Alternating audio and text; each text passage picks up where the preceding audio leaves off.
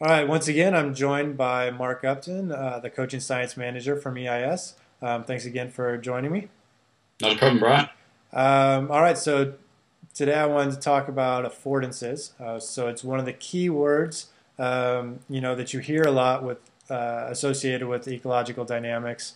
But you know, I think for those who aren't heavy into the research or the science behind it, it's not something that's typically thought about. At least in terms of the word affordances, Mm, mm, and maybe even how the concept is used. yeah, So can you possibly explain affordances a little bit and maybe uh, practically what it means for a coach? yeah, yeah. And it is an interesting question. I've even been sort of, I guess, critically questioned about is the term relevant? What does it add that we don't already know, or how does it help?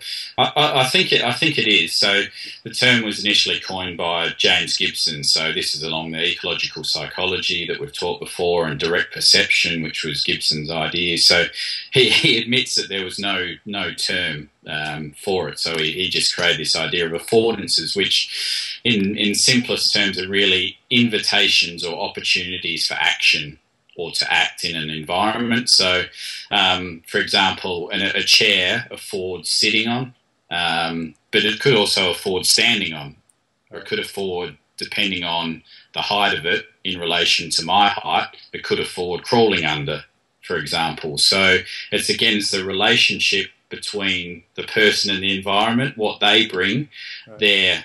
their characteristics, their capabilities, and what the environment actually offers. So again, if we bring that into a team sport context, if I can throw a football 60 yards, then an offensive player who's free 60 yards away, that's an affordance for me.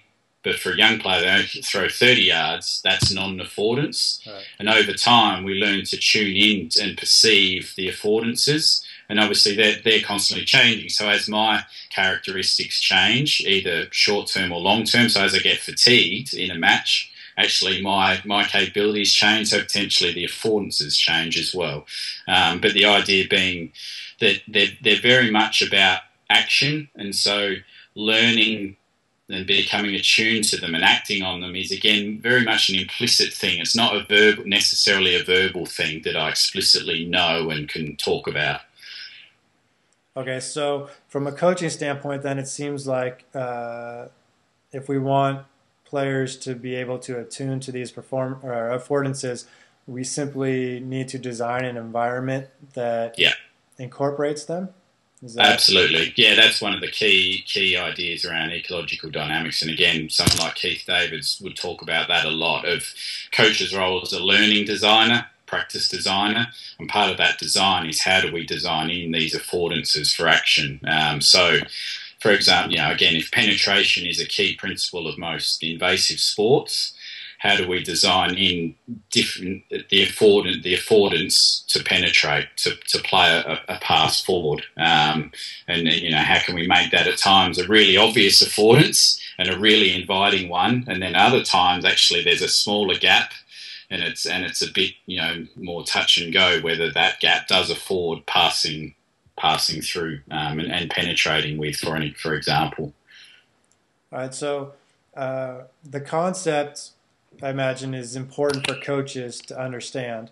Um, but is the terminology important to really distinguish between an affordance or is there more practical terminology that coaches typically use that Mm. essentially talks about or uh, Yeah. incorporates some of the same Mm. ideas, um, Mm. so that we're not trying to reinvent the wheel or talk about separate things and confusing Yeah. coaches even more.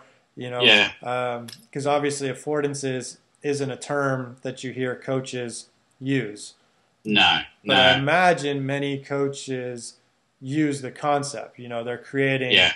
they design a drill because they want to practice penetration or they want to, practice, and so they're using the concept. Yeah. So is it just something that coach sees a problem and wants to solve a problem, and that's essentially getting at the same thing as the idea of affordances, or is it maybe something beyond that? Or yeah, it's a good question. I don't know what you think, Brian. Whether you can, that's why it's an interesting one, because you think, oh, there's probably more layman terminology that gets used, but then you sort of think closer, and I don't know if there is. Whether it is. We talk about opportunities to penetrate, or opportunities to press, triggers. But again, it's a little bit different. Yeah, I think it does have some. Yeah, I think it has some merit. And actually, I found that some coaches that, for whatever reason, have latched on to using it actually get quite comfortable with using that terminology, and it just it really resonates with them. So. I think that the key thing for me is these affordances it's not, you don't learn them by talking about them. Right. You learn it by doing it, by acting in an environment, becoming perceptually attuned, calibrating it with your own capabilities and action capabilities. So it's very much a learn. For me, the take home is it's learn by doing more so than, talking about it or sort of verbal exchange. And, is a very ecological approach. All right, great. Well, thank you again for joining me.